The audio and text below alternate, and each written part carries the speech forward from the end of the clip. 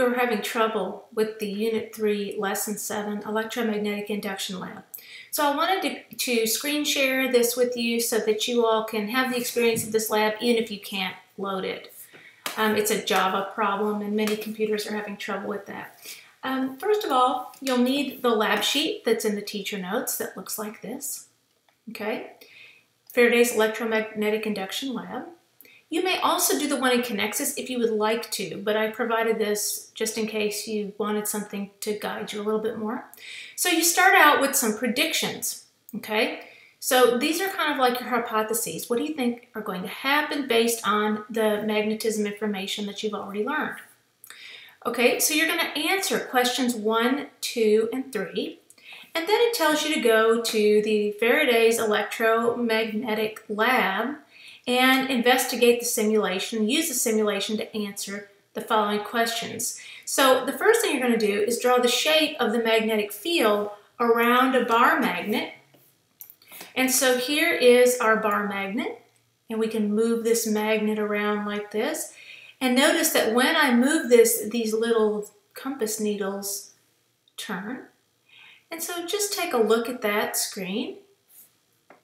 And you can also use this large compass and see what happens as we move this large compass around.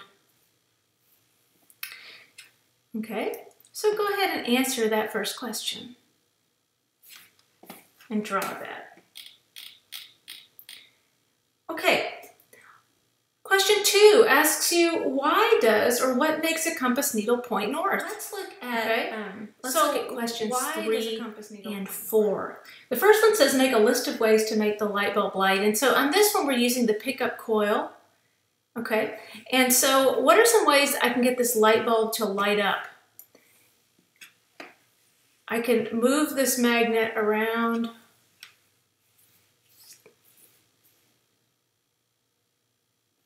What has to be happening in order to get this light bulb to light up?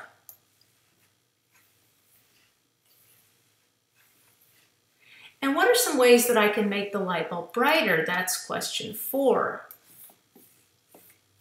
The length of the lines indicate the brightness. So that was with 3 loops. Let's try 2.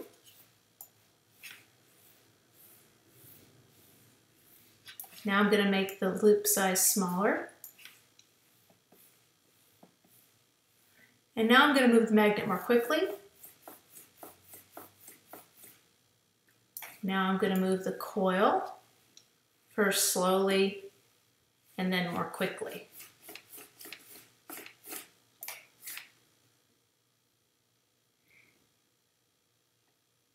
Question 5 says investigate tabs 3 and 4, the electromagnet and the transformer, and make a Venn diagram to show the similarities and differences between a bar magnet and an electromagnet.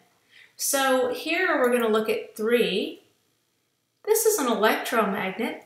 This coil is called a solenoid, and we've got a battery attached to it, which is creating a current.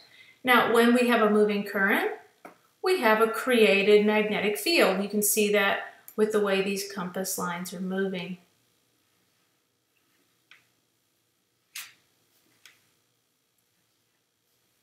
Okay, so what's similar about this electromagnet and this bar magnet?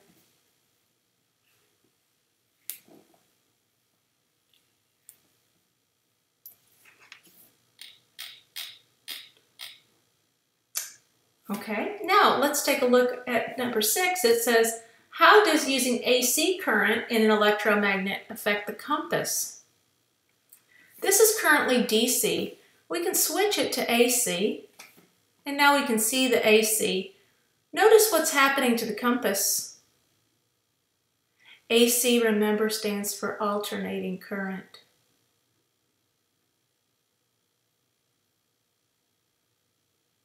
Number 7 asks you to describe what induction means and the step-by-step instructions to make that happen. And this is what you're witnessing here. This is electromagnetic induction.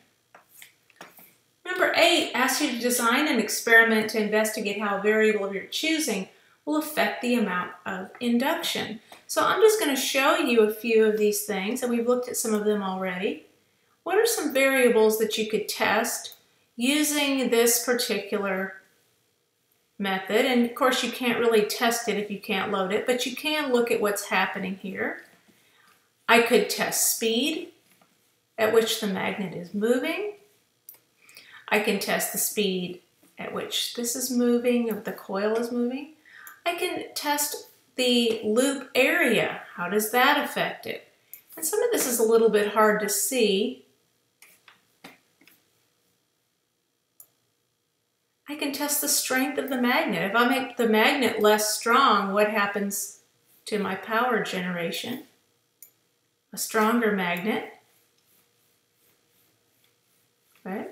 So choose one of these variables and describe, instead of really creating an experiment, describe how that variable impacts the induced electrical current.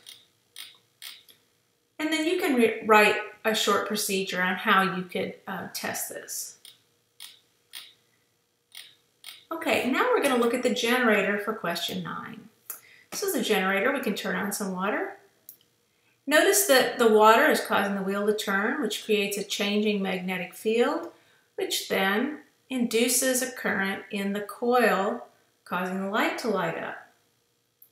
Right? This is what you're going to describe in number 9. And that's it for this lab. It's really just a description of what you see here with regard to electromagnetic induction. Hope you found this helpful. If you have any other questions or need to come into my live lesson room, I can screen share this lab with you and answer your questions better that way individually. Thank you so much. Bye.